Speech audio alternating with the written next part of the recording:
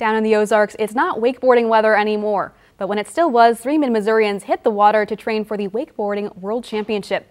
KOMU8's Sean McKinnon went to the Lake of the Ozarks to learn more about this growing sport and the difficulties one athlete pushes through.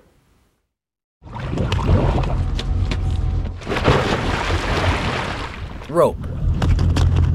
It's the one thing that connects a boy and his board to the boat.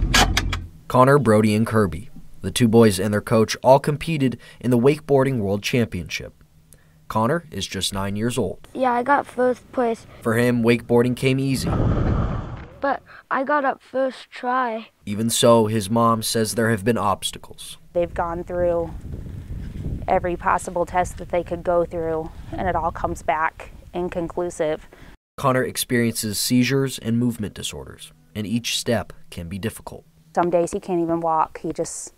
Well, like today, he had to be carried outside of the house because his legs literally would not bend.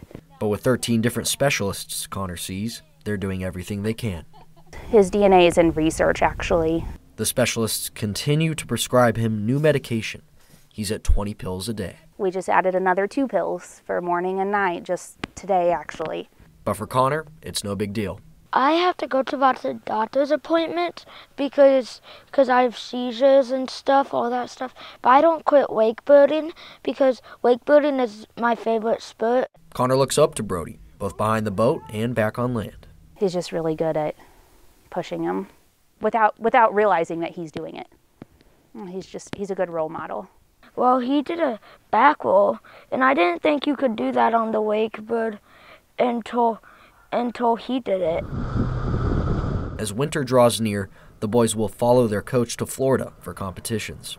It's the ties of family and friendship that keep these wakeboarders afloat. Reporting in Lake Ozark, I'm Sean McKinnon, KOMU8 News. The boys will continue to train under their coach, Kirby. Both boys have their sights set on becoming professional wakeboarders.